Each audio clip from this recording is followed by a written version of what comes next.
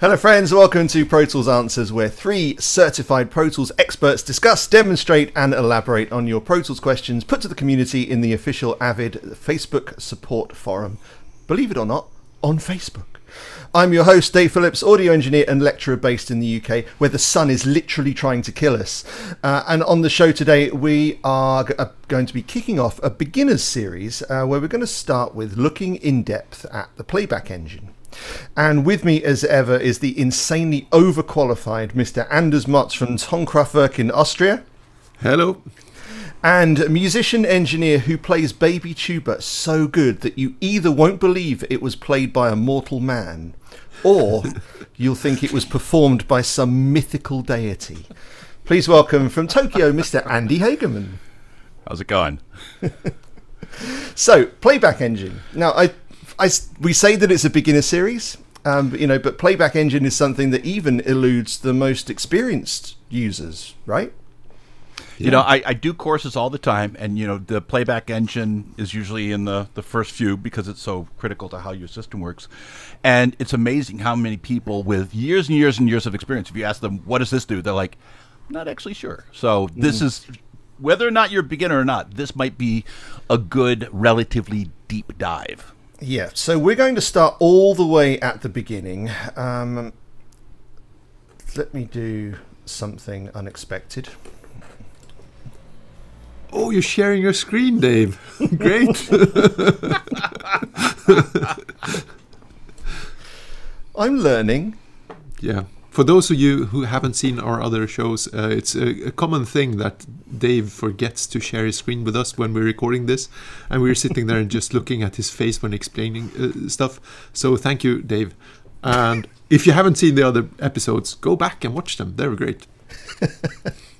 But first, look at this.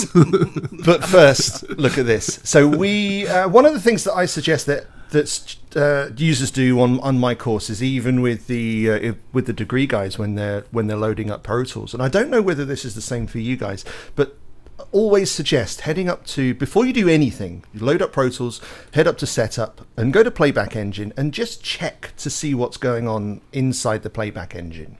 Mm-hmm. And one of the things that always catches me out, and I'm somebody who bounces from Playback Engine to Playback Engine constantly, because I'll use my Presonus in the studio, I'll use two types of live desk every so often. I'll be using Black Hole for routing like we do now. I've got some Zoom routing stuff set up with aggregate, and I'll be mixing off of the built-in sound card as well. So when I boot up Pro Tools, it's almost a bit of a toss-up as to which Playback Engine is going to be loaded. And the Playback Engine essentially is your interface. That's probably the simplest way to think about it. It's the device that Pro Tools will be picking up all of the inputs, all of the outputs from. It's where the routing happens, and it's what Pro Tools uses for playback and recording. And sometimes Pro Tools will just make an arbitrary decision as to which one of these it's going to select. And it can be a little bit of a pain. You know, you'll load up, you don't think about it, you start a session, you hit play, and you don't hear anything whatsoever. And it could be because it's selected something like a TV that you've an HDMI TV that you've got connected, or it could be Black Hole, which has got no physical outputs whatsoever. Or if you're still using Soundflower, it could be something like that, and it can throw you. You know, you just hit play, you expect stuff to come back, and you don't get anything. So one of the first things to do is just head into Playback Engine, drop down the thing and select the specific interface that you're going to be using. Now, for the newer users, and for those of you who are looking at new interfaces to buy, there's a kind of key criteria, isn't there, guys, that you need to look for with your interfaces, and that is that they are either Core Audio or ASIO compatible. Or HDX or HDX native. Well, I'm speaking from the native yes. community. Yes. Yep. Yeah, you're 100% right, 0% wrong. One of the things that can often happen too. By the way, what Dave says is really, really good advice. But sometimes you'll get into a situation where, especially if you're in a system where people are connecting and disconnecting different devices, where you'll launch Pro Tools and you'll get a message saying, can't find audio hardware, or something to that effect. Mm-hmm. And there's a button that says, okay. and it closes. And then you launch Pro Tools again, and it says audio hardware not found. Okay. And there's no real way to get out of it, or so it seems. There's a great shortcut that will help you if you get into a situation where that device that you used before is somehow not available and Pro Tools is confused about what to do. Hold the N key, the N for negotiable. Hold the N key while you launch Pro Tools, and what will happen is Pro Tools will go through its entire launch process and then stop at the point where it needs to choose a playback device. And what you'll see is the window that Dave is showing you right now, and then you could choose a device that you do have. So yes, checking to make sure that this is all great when you launch Pro Tools is good, solid practice. Sometimes, though, you don't even get that far. And when that happens, again, hold the N key while you're launching Pro Tools, and it'll give you that window. Yeah, indeed. So if I just select Studio 1810 right there, so that's selecting my PreSonus 1810 as the playback engine, we'll click OK, and that informs whatever your I/O setup is going to be. And actually, let me just roll back for a second here, because one of the things that I see quite often on the forums is that people will say they can't see their selected playback engine, or it's grayed out or something like that when they're trying to select a playback engine, and it's likely because it's not a core audio compatible system. Pro Tools can't see it, and when you kind of dive down into what these guys are using, it turns out to be something like USB gaming headphones. They're trying to get Pro Tools to do the routing for, and Pro Tools just doesn't see that kind of thing. So gaming headphones generally don't work, and it's the same with some USB mixers as well. You know, like the USB 2-channel mixers, where you can just record a 2-channel thing into Pro Tools. Sometimes they don't pick up. I just need to hide my controls again. There we go. So Playback Engine will inform what inputs you see and what outputs you see as well. So if I go and select black hole and hope that nothing happens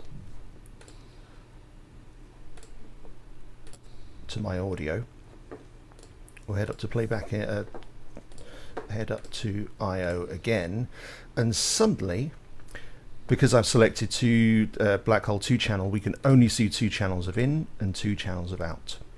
And another common complaint that we'll see is that people will load up a session, and it will show it's not an error message, it's a notification that says that some inputs and outputs aren't available. And it's because the playback engine that was used with that original session, and some of the routing that came with it, just isn't available in the particular playback engine that's been selected. Hence why it shows up an error, just to say these paths are no longer valid with this particular playback engine you've got selected. So you need to go and do a little bit of work in Playback Engine or I/O setup to just reconstitute everything and make sure that everything's in the right place. You know, another thing I like about the way you're working this is you're doing this with no session open. One of the things that if you have a session that's open and you start changing playback engines, it'll close your session, it'll save your session, do a whole bunch of other things. So this is a good kind of a discipline to get into, is to get all that squared away before a session's launched. You don't have to do it that way, but what the flexibility that Dave has and the speed at which he's changing things is because there's no session open that would have to close and reopen. If I might add here, since we're doing a beginner's series here, what are possible error or possible ways that you can screw this up? I would start off by just making sure, if you're using a USB interface, make sure it's connected directly to a computer, not through a USB hub or something, because you really want a speedy connection to your interface. So the USB cable goes directly into the computer, not through a USB hub or some other device that has a USB. Yeah, that'll throw up the CPU errors. Yeah, and another thing that might be a problem that you might not have thought about is that some USB cables are for charging only. So if if your computer can't find your USB interface, make sure that your USB cable is actually capable of transmitting data back and forth. So that has been a source of errors for students of mine. So that's one thing that I always make them check if there's something wrong. And also, if you have an interface that actually has an on or off button, that's usually reserved for interfaces that have a power adapter or a power cable, not a USB interface. Make sure that your interface is booted up before you start your computer. And what I mean is actually when you before you switch on your computer, switch on the interface and let it be there for 10 or 15 seconds. And some of them also do a little clicky thingy when they are initialized and ready. And only if you do that before you launch your computer, the computer will be able to make a solid connection to that device. And that's also a source of errors. I've had a lot of clients that switch on everything at the same time with one power switch, basically. And when you boot up the computer before the interface is initialized, it might find it, and you can select it as a playback engine, but it will crash all of the time because it hasn't been initialized properly. So make sure it's initialized before you start the computer. And as an aside, not related to the playback engine, but if you're going to do what Anders is recommending, which you should, make sure that your speakers connected to that interface are not turned on. Because that click, the little relays inside your interface that are clicking, will cause a voltage spike going out to the speakers, and that can cause pops and eventual damage to the speakers and just an annoying, terrible sound. Yeah.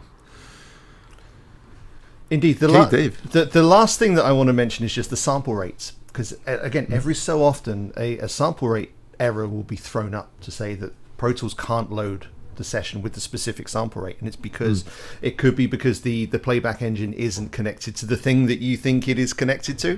I used to get this a lot with an HDMI TV that I had connected, that it just won't do anything above 44.1. Every so often it will even say I can't load a session at 44.1, and everything should be able to load at 44.1. But it just kind of goes back to, you can limit the amount of friction you have getting into your session by just checking Playback Engine before you head into any kind of session. You can save a lot of headaches, I feel. When we're talking about sample rates, should we maybe show our viewers how to change the default sample rate of your system? Should I do that? Awesome. Okay, so in Pro Tools, I go to Setup Hardware. And in the Setup Hardware window, this might look very different on your computer depending on what hardware you have connected. I have the Matrix Studio right here, so there is not much that I can do because everything is done in this Dadman software that you can see in the background here. But what we have here is usually, I don't have it, but oh yes, there is there. Sample rate. It says... it's right there, man. Sorry. You have something called sample rate, and mine is set to 48K because I usually do a lot of film work, and that's my default sample rate. And whatever you set here, you can only do when there's no session open. So if I set 48 kilohertz, and when I start a new session, file, create new, or Command N, or Control N on the PC, you get this dashboard where I create a new session. It says here sample rate 48 kilohertz. So this makes me I don't have to fight the system anymore. If this always says 44.1 and you, all of your sessions that you create, you want to have them in 48, it's showing what you've made as a default sample rate. So in my case, it says 48 kilohertz. So I don't need to change that every time I launch. That doesn't mean that you can't, though, right? So you can change your sample rate. I mean, what he's done in the hardware setup window is to set what you'll see as a default in this dashboard window. It doesn't limit you in any other way, right? You Yeah. can still create, you can still create a session at 44.1 or 96 or whatever you want to do. It's just he's now set a default for when a new session is created, just removing one more small bump in the road on the way to creating a session. Yeah, it's also worth mentioning that a lot of people don't quite get what the hardware setup box is for. It's reserved for Avid interfaces, isn't it? It does none of the third-party stuff shows up there. It's just Avid-based stuff.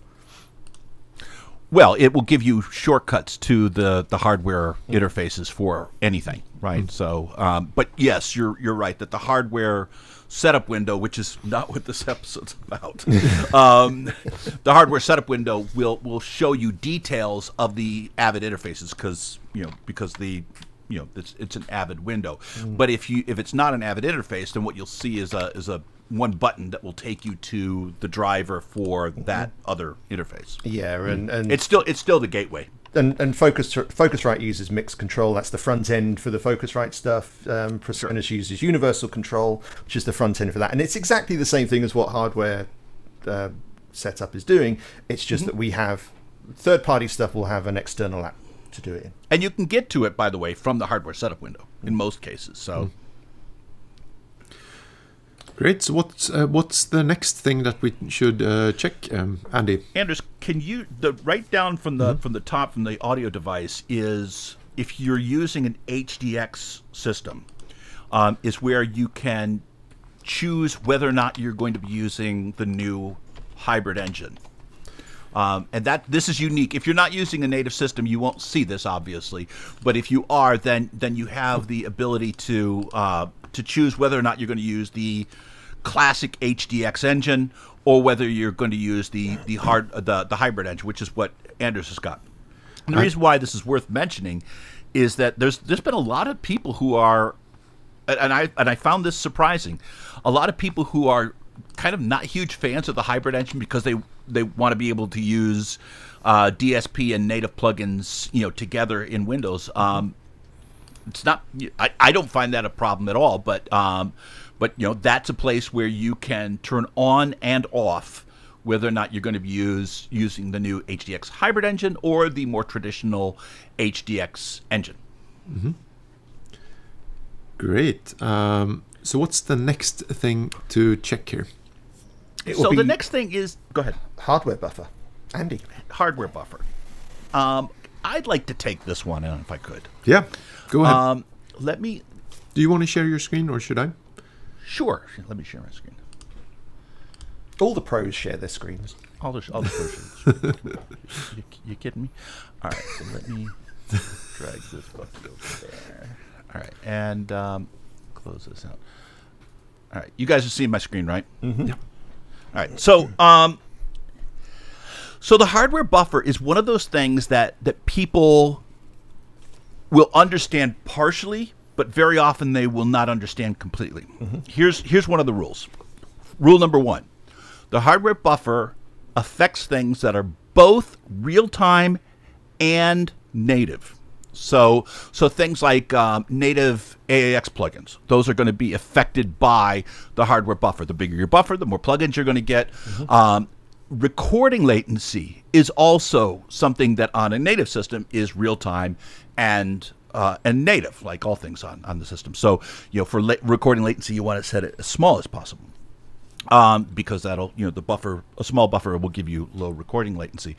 Things like, converting files or audio suite, those aren't real time. So the hardware buffer doesn't affect them one way or the other. And of course, if you're on an HDX system, any of your DSP plugins are not affected by the hardware buffer.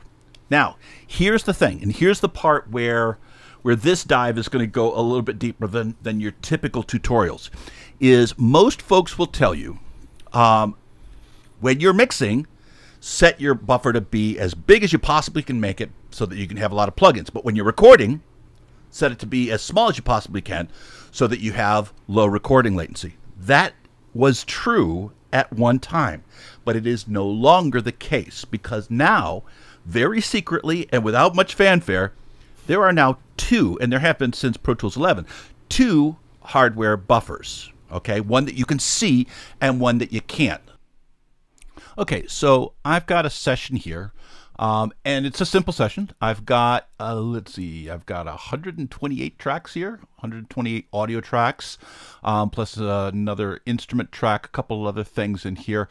And I've loaded it up decently with a number of plugins, about 4 plugins on each of the audio tracks, just to give you an example. There's no audio really playing back on this. It's just for an example. Now, what I'm here to show you is that there are not one, but there are 2 hardware buffers. So I'm going to go up here to my window menu, and I'm going to show my system usage window. And you can see over here, that's my system usage right now, hovering at around, I don't know, 29, 30%. All right. Next thing I'm going to do is go to my Playback Engine window. Now, if you take a look over here, I've got a hardware buffer size of 32 samples. Now, 32 samples, very small, right? Can I record with 32 samples without a problem? Yeah, probably, right? That's not a huge issue. That it certainly is a workable situation, right? But 32 samples also means that I'm not going to get a lot of plugins in my session, or it would if there was only one hardware buffer. So right now, 32 samples is a part of my low latency buffer. This buffer that you see here is the low latency buffer, and it applies to only tracks that have a live input, okay? Of which almost none of these tracks do, right? There's only one track right now that actually has a live input, and that is the instrument track. So instrument tracks and aux tracks, they have a live input. The other thing that has a live input is any audio track that is track input enabled or record armed, right? But none of these tracks are.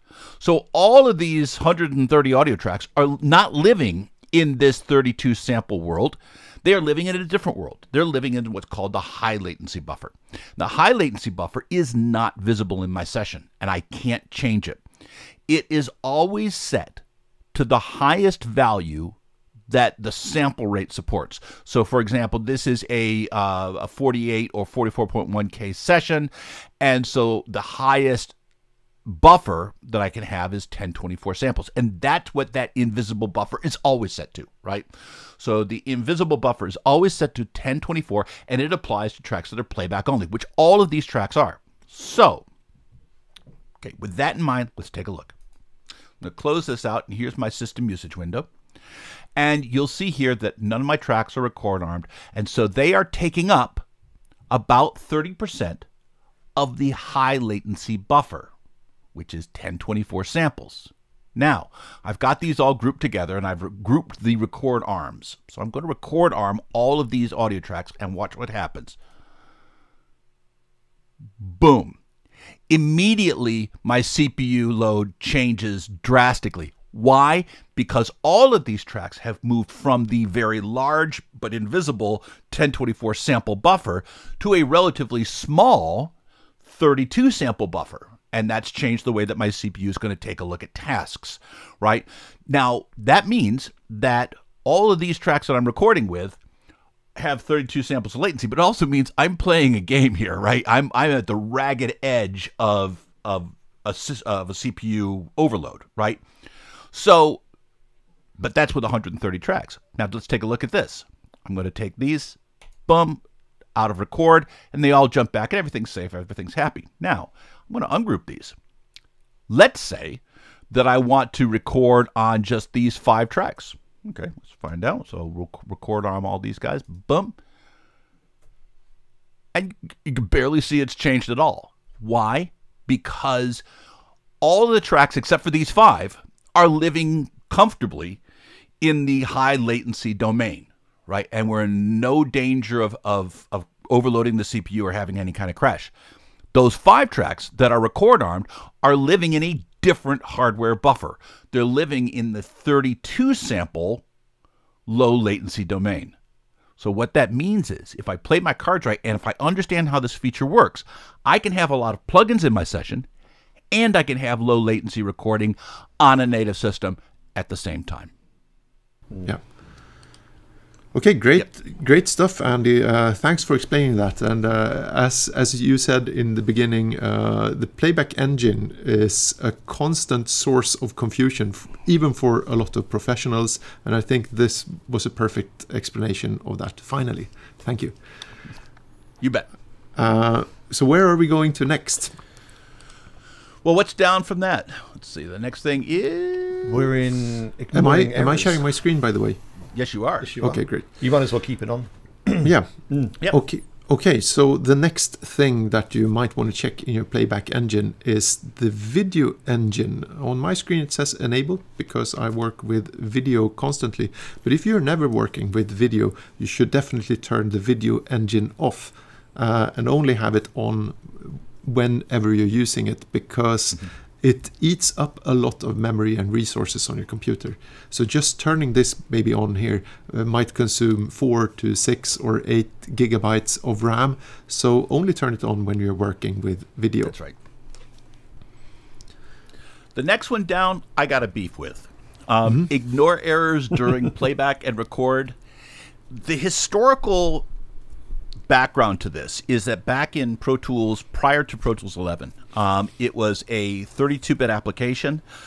It couldn't use the majority of a modern system's resources, and every once in a while it would just fall over. It just couldn't keep up with the demands of playback, and so what we did is we put in this ignore errors during playback and record.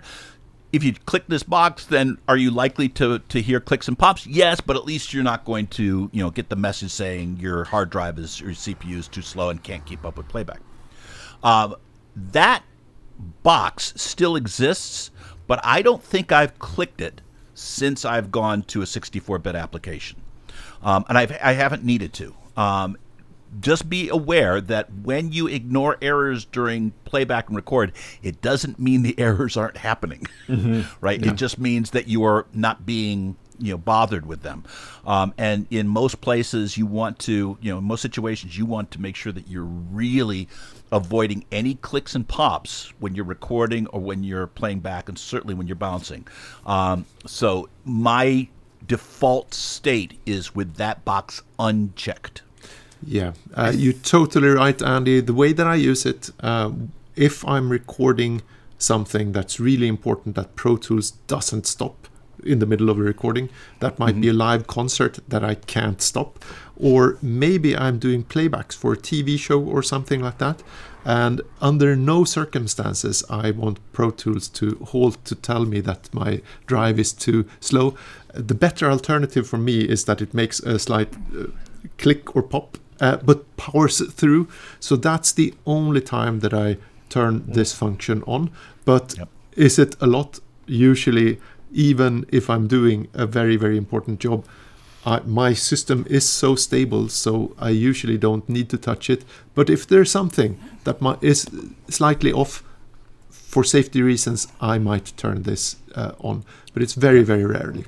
The way that I look at this button is that Pro Tools always wants to do the playback and the recording and basically any kind of audio tasks with kind of some kind of OCD perfection, right? So if the demands on the system are getting so much that the CPU knows it can't handle it, it will throw up one of those errors, CPU or hardware buffer errors.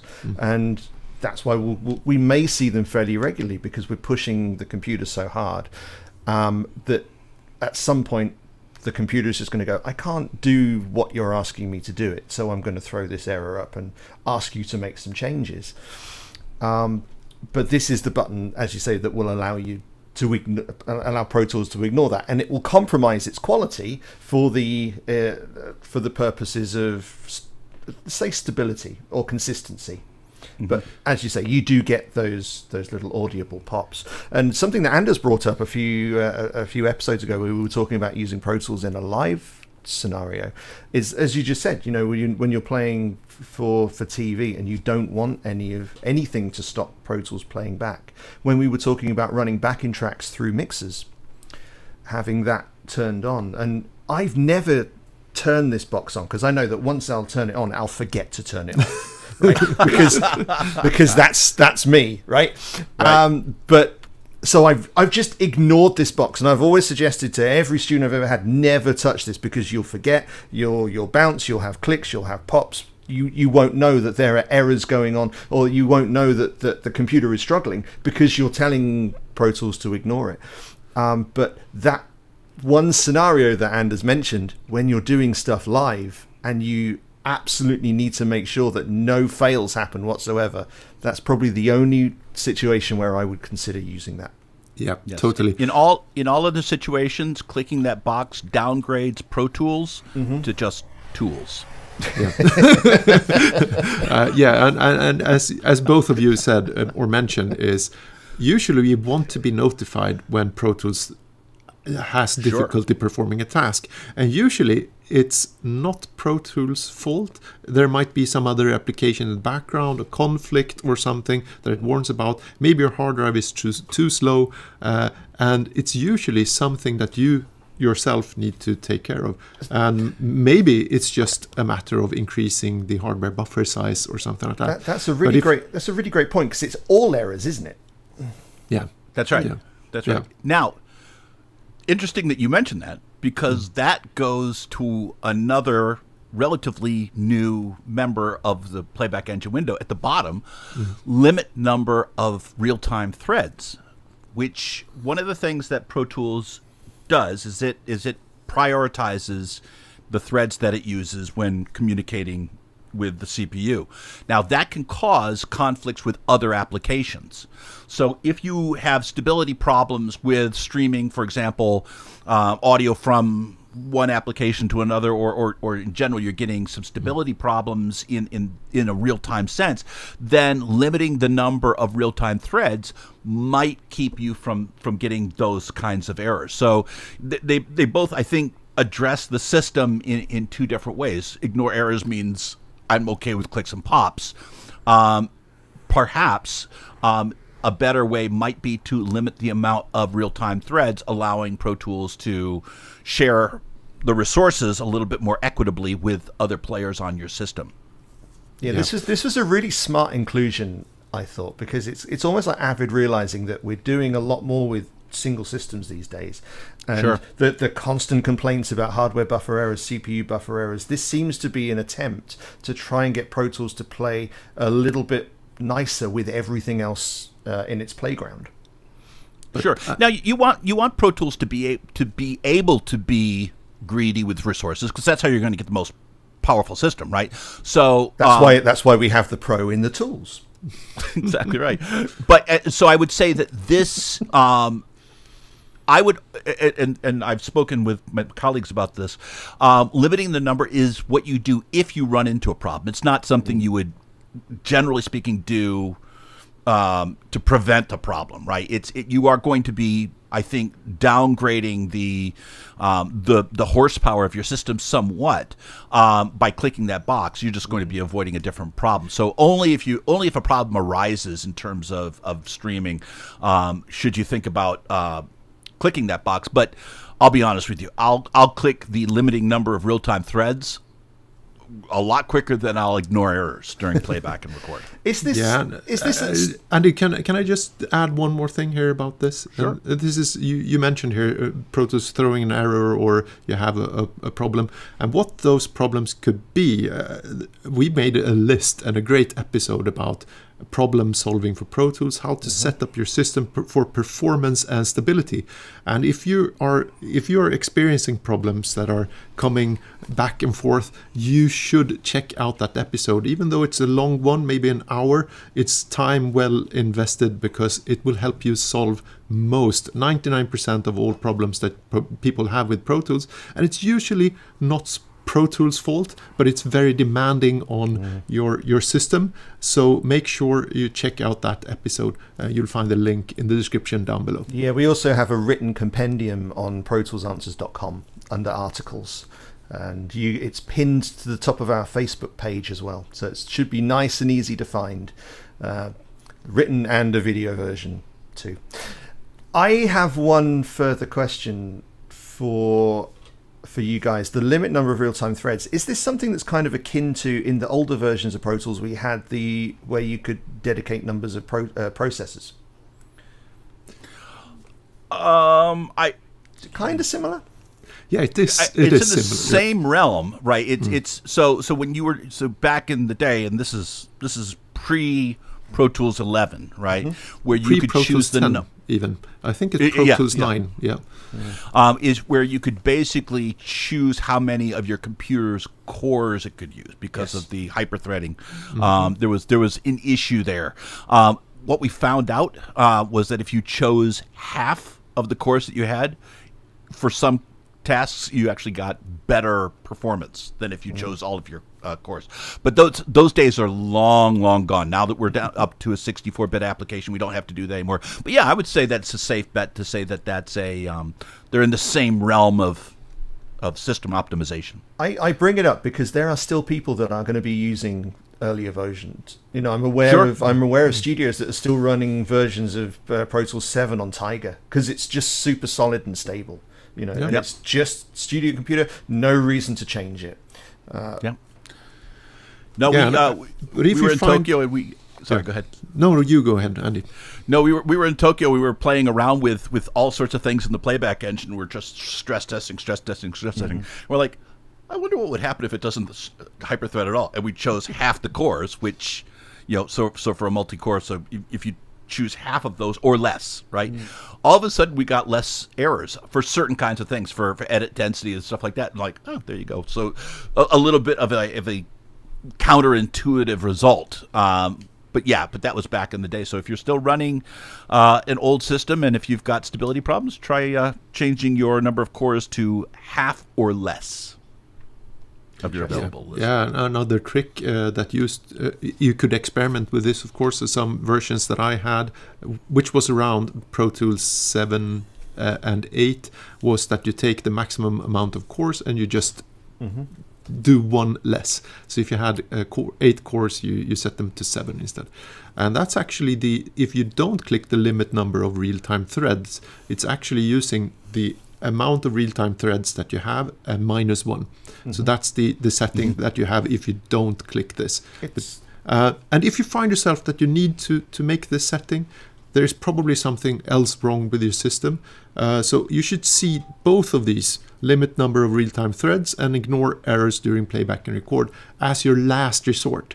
If you need to run your session and you don't have the time to make sure that all of your plugins are up to date and everything else that's suggested, this is the way that you can power through this session that you need to get done today without having to call in sick or something. But it's like it's not a long time solution for you. It's like fixing a wound with super glue, isn't it? It's literally just to get you through the day. You don't want to be bouncing down with that on. Yeah. Okay, great stuff there. Let's talk about the dynamic plugin processing. Andy, do you want me to do it, or should I? Should you, or me, or Dave? Do you want to do it? Dave, go for it. I can talk about it. So I love this little theory because I don't understand why this even has a checkbox on it. And Andy's going to remind us why in a little bit. But dynamic plugin processing is very, very smart because basically, unless a piece of audio is running through a plugin, Pro Tools will just disinclude it from resources. So it'll only activate plugins when Pro Tools detects audio flowing through the plugin. Yes, almost. I think there's a couple asterisks there. It doesn't activate and deactivate a plugin, but the plugin is in a low consumption mode when there's no audio being processed. Yes, I didn't mean it would physically bypass it or deactivate it. That's not what it is. Right. Yeah. It stays in a conserved mode until there's work for it to do, and then it will then consume CPU resources based upon the work that it has to do. And when that work is not needed anymore, then the CPU gauge will go back down, which is great. I mean, it's so fantastic. That addition to Pro Tools on its own, breathed new life into old, otherwise struggling systems, right? And you could just do so much more with your system now that you're dynamically allocating CPU. So the question, of course, comes up is like, well, why would you ever not check that box? And I didn't know the answer, so I went to colleagues, and many of my colleagues didn't know the answer. I'm like, why? Come to find out that it's mostly a diagnostic thing. So if you uncheck that box, what will happen is that your CPU gauge will go up to the very maximum that it could ever possibly use. In other words, if there was audio on all your tracks at the same time, this would be how much it would use. And so if you're doing a real-time bounce, or maybe, Anders, if you're doing something like a live performance and you need to make sure that your system can handle the most of the most, then turning that off is going to give you a good sense of, can your system play it? So if you're looking at your CPU usage and it's down at 10%, as you're playing, and then all of a sudden in one section you've got 132 tracks that are all playing a sound, and then it peaks up to 110%, well, then you've got problems. But if you uncheck that box, then all of your tracks, all of your plugins will go active. They won't dynamically allocate their consumption of resources, and you'll see the maximum amount that your system could consume. And that was just about the best answer for unchecking that box that I got. Now, if you're mixing inside the box, obviously it's not a big deal. If you're bouncing internally, zero problem. So I would say it is, again, know what it does, and then if you ever need to kind of do a spot check of how much your system is using, uncheck that box, and then you'll see how much of that system it could possibly use in a worst case scenario. Yeah, that's great information. I love that explanation. That's great stuff. So what kind of plugins don't switch off? So because there are some that will not power off or go down in this power consumption mode. What might cause a problem to or cause a plugin to not do that? If it's creating harmonic content. Like if you have a guitar amplifier that has a noise built into it, it's creating that content, or maybe you have a plugin that is creating this noise as part of the signal processor, like for some Waves plugins that like a compressor that has a built-in noise that's supposed to be there because the original unit was noisy, and that's part of the flavor. So that noise creates a signal all of the time, which and even if you're not playing audio through it, that noise will still be there, and that will cause this plugin to not go into low power consumption mode, so it will not power off. That's so great. Yes. I never thought about it in that way. I was expecting the answer to be something like guitar sims or MIDI instruments, but I never considered the fact that where you've got that constant, like tape machines, that constant low level noise that's a feature of it, I never considered that they would be disincluded. Sure, I would. I'm not sure if I would say any plugins that have harmonic content, because there's a lot of amps that will add harmonic content to a guitar, but don't have that kind of the noise floor that emulates another kind of amp. But you're 100% right. If there's an ever-present signal in a plugin, then Pro Tools is smart enough to know that that's needed the whole time, right? And it won't, because there's a signal on the output of that plugin, it will know then, don't ever shut that off. Right, but otherwise, if basically the Pro Tools looks at all the plugins individually, and once their output level goes below minus 144 dB, then the plugin is now a candidate for being shut off, or sorry, going into a low consumption mode. So that actually opens up a slightly different bit of extra information, that if you are someone who is constantly editing out all of your silence, that's going to guarantee that there's no audio going through the plugin, and dynamic processing is going to work properly. If you've got a vocal track, for example, where you've got just a little bit of noise floor that continues all the way through, the plugin may not shut off. And if you're like I used to be, and you like nice, pretty tracks, so you do a lot of consolidate. So I'll have like one vocal line, but because I like nice, pretty clips, I'll be like one line in the middle of a 3-minute song, and then 2 minutes and 30 seconds of silence on either end. If it's processing silent audio, it's still processing. Yeah, and it's probably not. It's not going to be dead silent, is it? There's going to be some kind of noise floor in there. Oh, it's dead silence. You can have dead silence. You can consolidate dead silence. Okay.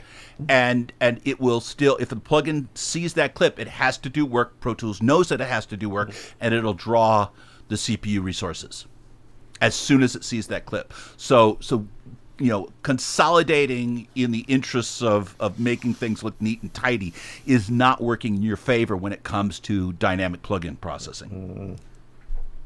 Okay, great. That I never thought about that, but that's that's a great thing. So, what about the next function here? Optimize performance at low buffer sizes. We talked about this in the previous episode, right? Should we do a quickie? Do a very brief, do a brief reminder, then we'll jump over to disk cache. Okay, so the optimized performance at low buffer sizes is basically reducing the time it takes for Pro Tools to wake up certain functions in your CPU when it's in lower buffer sizes, and it's basically only the two lowest, sorry, clicked the wrong one, the two lowest buffer sizes available to you that are affected by this setting. And if you want to know more about this feature, you should check out the previous episode, which was episode number 24. 24, yeah. Exactly. Thank you. A deeper dive into 2021.6. Yeah. There's one more before before disk playback cache, and Anders can't show it, but I can. Oh, of course, yes. I don't see that either. So I'll stop sharing, I guess. Escape I need to press, sorry. This will be something that's valid as long as there are Intel Macs. That's right. So for how much longer that may be. With the way I keep computers, another 37 years. I keep computers until they burst into flames. So the Intel Turbo Boost is something that you will only see with Intel Macs. Improves performance, but may cause Mac fan noise. I have been the recipient of that strange sensation of being at an airport. Yes, it will bring that fan online, and your computer may get a little bit warmer than it normally does. But otherwise, it's not the end of the world to keep it on. If you want to keep your computer quiet if you're recording and the computer's in the room, you might want to uncheck that box. But other than that, Intel Turbo Boost is going to give you more power when you're working. It's basically just overclocking, so that allows you to do that. And we all want power, right? And we all want power. Mm-hmm. Some say we're obsessed with it, but I don't think so.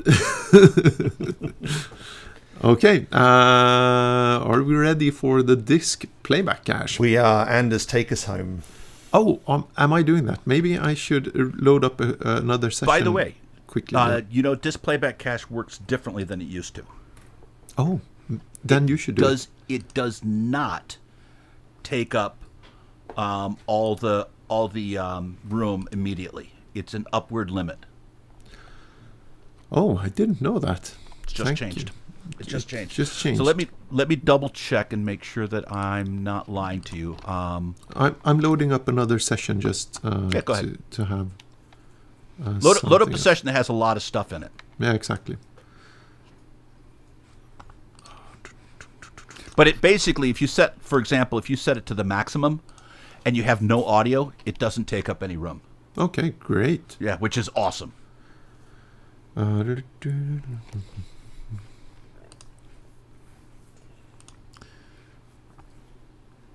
Sorry for taking. How are you doing on time, Dave? Yeah, we're good. Got 30 minutes or so before I need to zoom.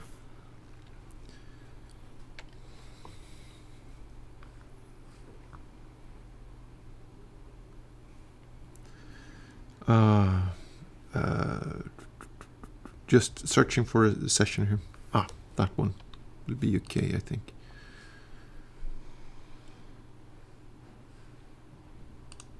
Okay.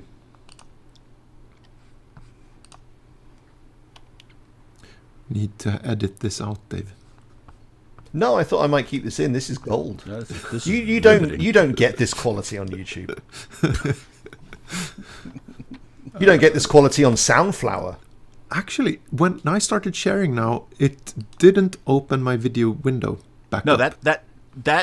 that doesn't stick. So that sticks. So not opening up the window. By the way, you know your little floaty thing is not visible to us, right? Yeah. Yeah.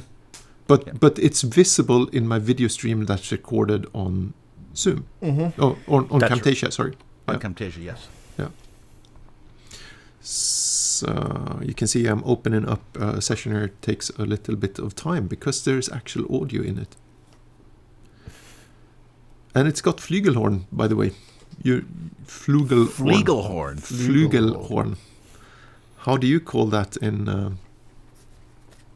English? Flugelhorn. Yes. Do you know what I mean? Yes, of course I know what you mean. Yeah. Your English is Flugelhorn. perfect. It is. It's so good. Thank you guys. Okay, let me explain that. I'll just make sure that disk playback engine is, disk playback cache is set to normal first, and then I'll start explaining.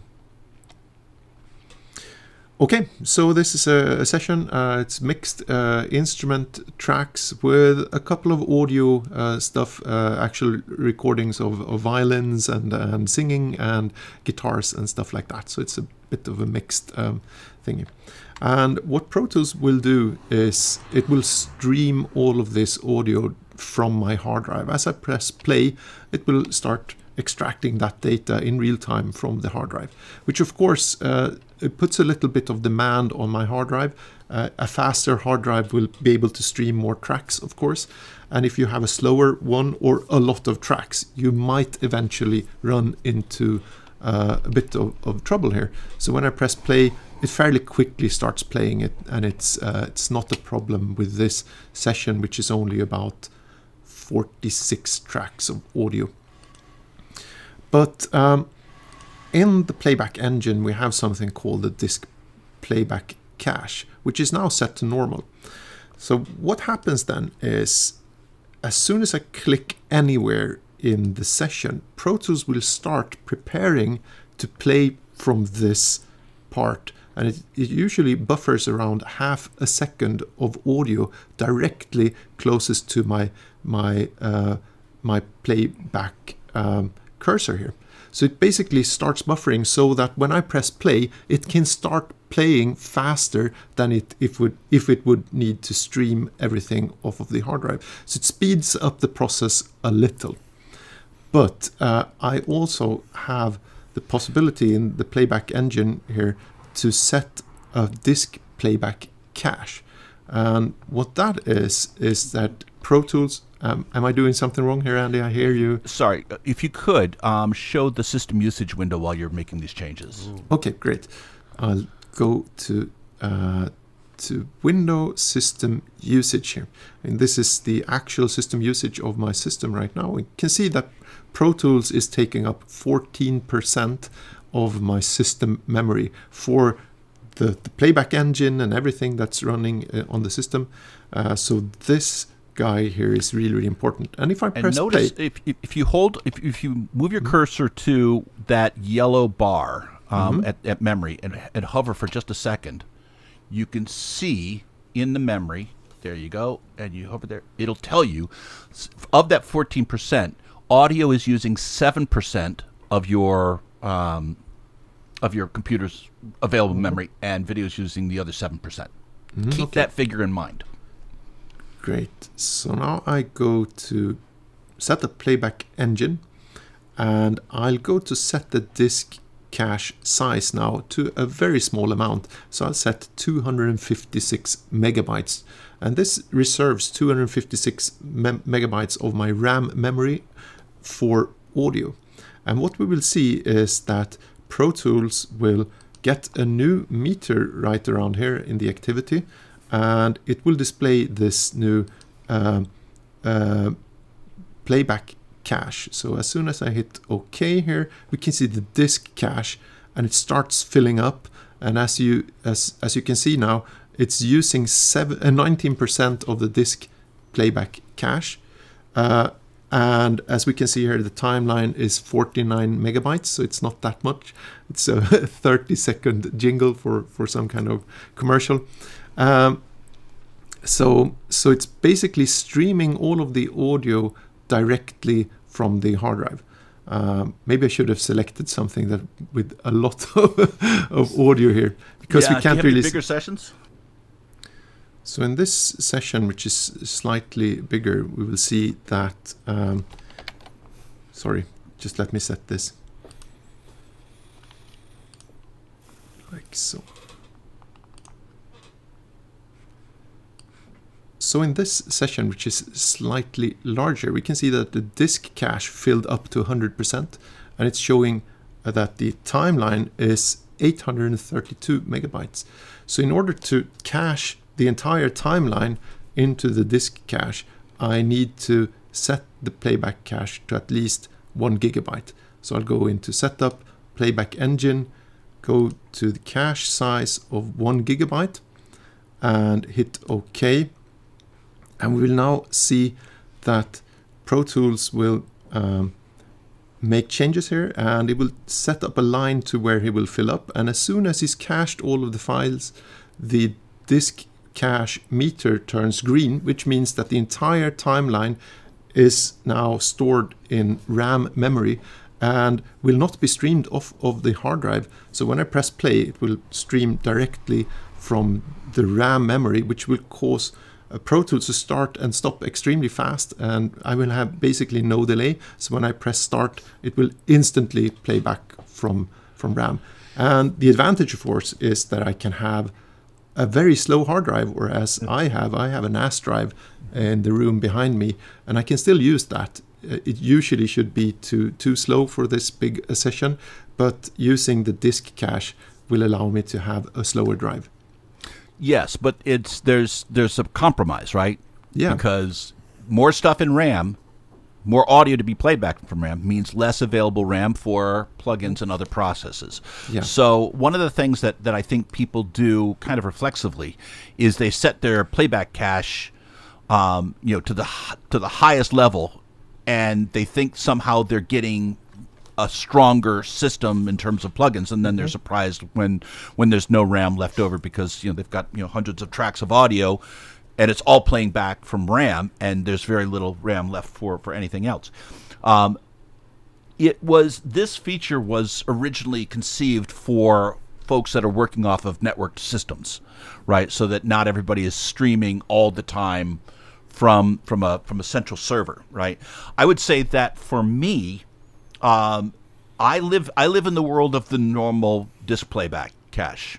In my room here, I can, a fraction of a second to start and stop playback is not a hardship for me. But if I was to know that I was not using my system's RAM to give me enough plugins, that would be an issue. So normal is my normal state in Pro Tools. But if I wanted to, for example, if I was playing for a live system and I wanted something that was additionally stable, copying it to RAM, which is very fast and reliable, and streaming it from RAM, that's just another way to get your system to be more responsive and in a sense, when you're playing back like that, for more stable as well. Yeah, and of course, I mean, there is no best way here. It's totally depending on your type of work that you do, and what kind of, how many tracks you're using, and how much RAM you have in your system. If you have a lot of RAM, you can easily set this to be 3 gigabytes, and you will not notice anything. There might be other limiting factors, but if you are using a computer with very limited amount of RAM, maybe you are on 16 gigs or even worse 8 gigs or something, you can't afford to reserve 3 or 4 or 5 gigs for this, so you should stick to normal.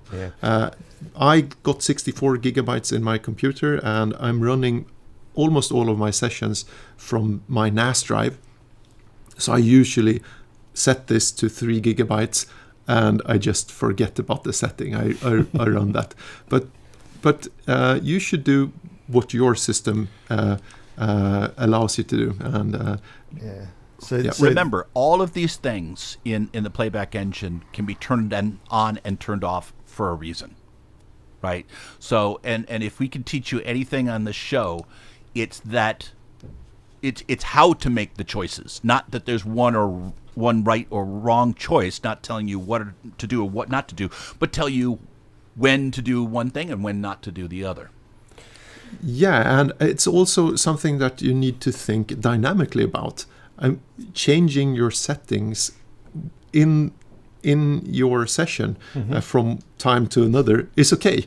You might start off with a very low hardware buffer size and set that to a higher buffer size at some point and reduce it again. And you can change these settings as you go. And it's very important to understand how they work so you can make the informed decisions about how to use the functions. Perfectly normal to be jumping in and out of hardware the Playback Engine window. Do it all the time. It's interesting that Andy brought up that the disk cache was conceived because of network drives. I found disk playback, the disk cache, to be a game changer for people who are working at higher sample rates using slower hard drives and slower hard drive connections, USB 2 specifically. Because if you're trying to run a session at 88.2 or 96, the system just can't stream it quick enough. Especially if you're running off USB 2. And USB in general, maybe depending on how many devices you have on your USB bus, but especially if you're running a 5200 RPM drive. When we switched over to SSD drives, suddenly the need for the disk cache become a lot less, I found, because certainly you've got that lovely instant kind of instant pull, loads of bandwidth from an internal hard drive, but if you're still using USB 2 or USB buses with loads and loads of stuff on, being able to reserve a few gigabytes for audio streaming can significantly improve your quality of life. Indeed. That's true. So that's all the functions in the Playback Engine. Dave, do you want to wrap this up? I do. What should people do if they like the today's episode? Well, let me tell you. So if you're enjoying what we were doing today, you can hit like on the video. If you're liking what we're doing with Pro Tools Answers, you can hit subscribe. If you like learning about this kind of stuff, we also have protoolsanswers.com where you can head over there and subscribe as well. And if you really like what we're doing and you want to support us and our efforts here, you can head over to patreon.com/Pro Tools Answers, where you may be able to toss us a few bucks every so often, which just helps us run the channel in the way that hopefully you would like it to be run, and definitely in the way that we would like it to be run, right? Because we don't want to be slave to the corporations, right, Andy? Exactly right. We are here for you. So all these. Am I still sharing my screen? That's you are, yes. Sorry. You're like the anti-Dave. You share the screen when you don't need to. It shares too much. So all it needs me to say is thank you so much to Anders. Thank you. Thank you very much to Andy. You bet. My name's Dave. This is Pro Tools Answers, and we're out.